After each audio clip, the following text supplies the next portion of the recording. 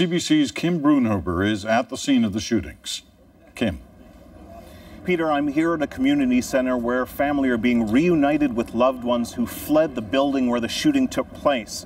These are some of the few happy scenes in San Bernardino tonight.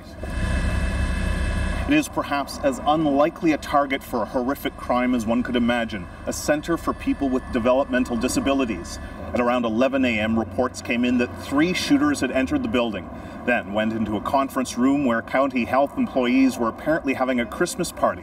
Police say the shooters were well armed. They were dressed and equipped in a way to indicate that they were prepared, and they were armed with long guns, not handguns. During the ordeal, parents got panic calls from their loved ones. Terry Pettit's daughter sent him a frantic text. She sent you some texts? She did. What did she say? She said,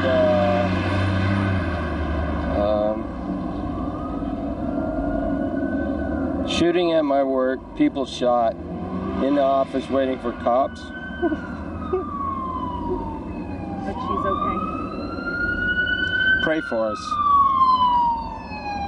I am locked. I can hear many boom, boom, booms. And so she said, I love you, Mama. Elsa Torres tells me her daughter was one of the hundreds who were evacuated. You're going in to see your daughter now. You must be really relieved. I want to give her a big hug, say how I love her.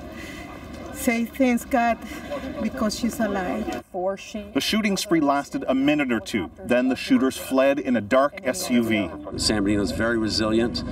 We will recover from this, and we will do the best that we can to make sure that our community continues to stay safe.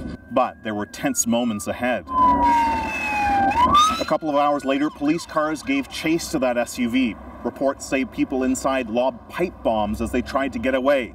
The SUV was eventually stopped near the airport. A fierce shootout ensued. When the gunfire died down, police still weren't taking any chances, bringing out the heavy militarized equipment, the bomb squad, and SWAT teams.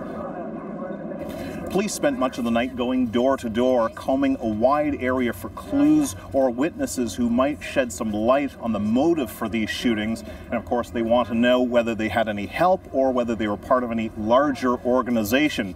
But of course, the task of the police much tougher now in the dark. Peter?